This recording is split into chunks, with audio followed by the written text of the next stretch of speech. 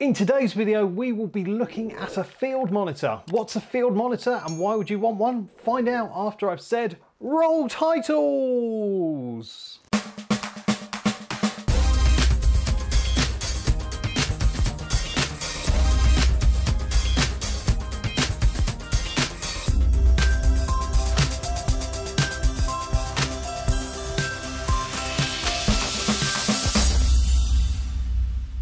Hi, I'm Kip from kiphakes.tv, and in today's video we are going to be unboxing and having a little bit of a play with this field monitor. This is the Portkeys LH5P, and I've picked it up from Amazon. I think it's around about the £380 mark, so it's not cheap. But what can you expect for your £380? Well, it's a 5-inch monitor that attaches to your camera. It's got a HDMI input, and also, as well as that, it can control your camera. Now, there are quite a few cameras that it supports, but there are quite a few cameras that it doesn't support. And my camera, the Canon EOS M6 Mark II, that isn't on the list, so I'm not expecting this to be able to control my camera, which is a bit of a shame, but this does have updatable firmware, so, you know, in future it might do. But I just wanted a slightly better quality field monitor. Now, I've been rocking the FieldWorld 5-inch field monitor for a little while now, and I did an unboxing and setting up video of that, and I'll link that up there or there. I can never remember which side it is. And it's a good monitor, it's really good, but I am slightly concerned about its plastic construction. This is metal, so hopefully it should have a slightly higher quality, and because of its slightly higher price point than the FieldWorld monitor, I think it should be a bit better for filming out and about, which is something I've been doing a bit more of recently. This is quite a high-end monitor. It does support very high-end cameras, so we're talking about like Blackmagic cameras, we're talking about the Canon R series. It is a proper grown-up field monitor. They do seem to be quite an interesting brand, and they do have budget monitors as well, which I might cover in another video. That might be cool. But yeah, so enough waffling, let's get this cracked open.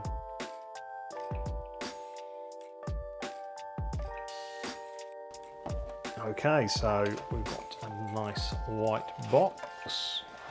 Oh, okay, this is good. It's got a little hard storage case that I assume the monitor's in.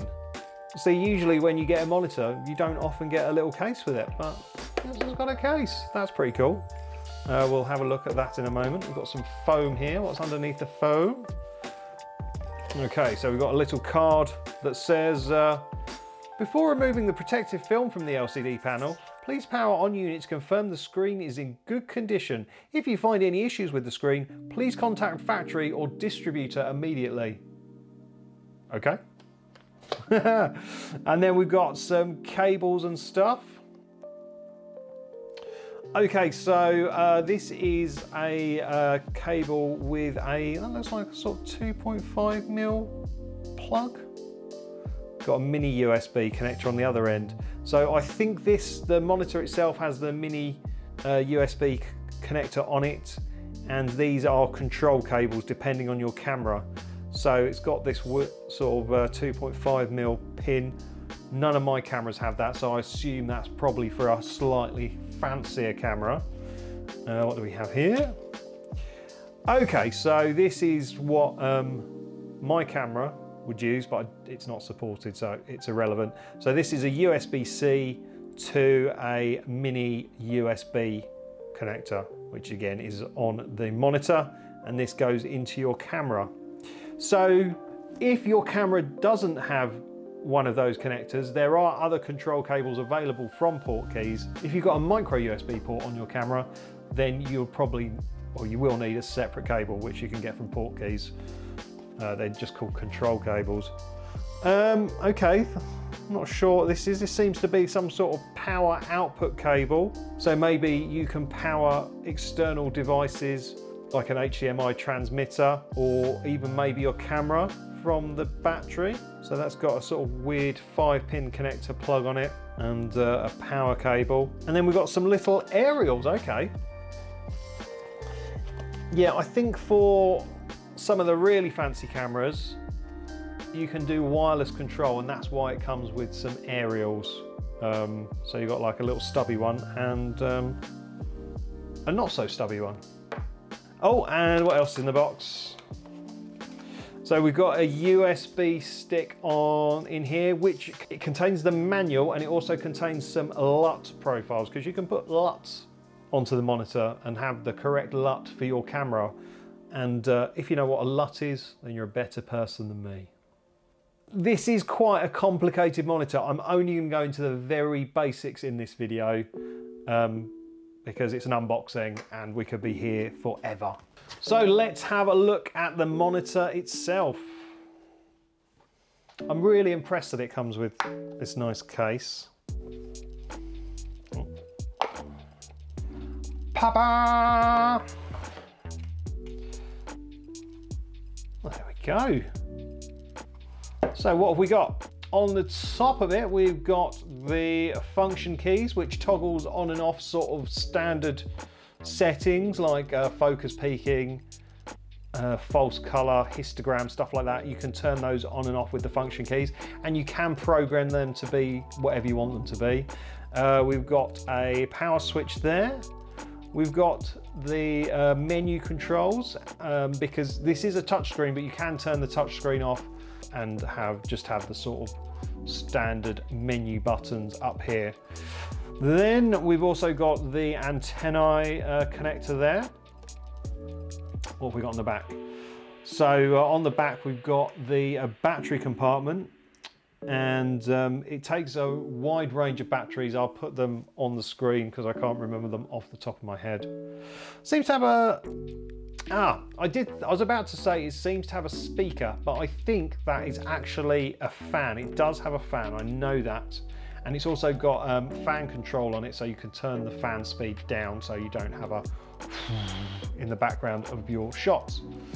Then we have got an HDMI in, an HDMI loop output, and a headphone socket. So the headphone socket is super handy if your camera doesn't have a headphone socket for monitoring audio, which mine doesn't, so that's good. And then on the bottom, we've got the standard tripod connector. You know, you can mount it to an arm. And then we've got a mini USB connector there for remote A, so these control cables plug into those. And then we've got a USB socket, so you can load in LUTs if you like. LUTs. And this says remote B and DC 7 to 24 volts. So yeah, that does seem to be like for power output, and also there might be a different control cable that plugs into there as well. So yeah, it's a metal construction. I did mention a screen protector, but I don't think there is a screen protector on mine. I feel no screen protector. Okay. Yeah, it's got a nice kind of gloss finish to the screen, but it doesn't, look at that, it's not very reflective. You can't see the camera in it, so that's really good for when you're outside and out and about. And yeah, it's a nice metal construction. So I've got a battery. This is one that I got from Amazon years ago, and it sort of powers loads of different things, and it should fit onto this camera. Let's give it a go. Okay, let's turn it on. I have seen a few people mention in Amazon reviews that it takes a moment for it to come on, which seems to be correct. There we go. The Portkeys. Doesn't actually make that sound. Just added that. Right, let's zoom in a bit so you can see what's going on. There we go, that's a really nice colour. It's very bright and vivid. And also, I'm looking at this from an odd viewing angle, but it still looks fantastic. So I'm not going to bother plugging in the remote cable because I don't think it will work. You know, if you want to join this channel and help fund it, then I might be able to afford a fancy camera that this plugs into and I can control. But for now, I'll just get the HDMI. Okay, so let's play with the function buttons. We've got check field there. we've got peaking. Wow, that is a lot of focus peaking. Yeah, that might need adjusting in the settings. So we've got false color, and we have got RGB waveforms.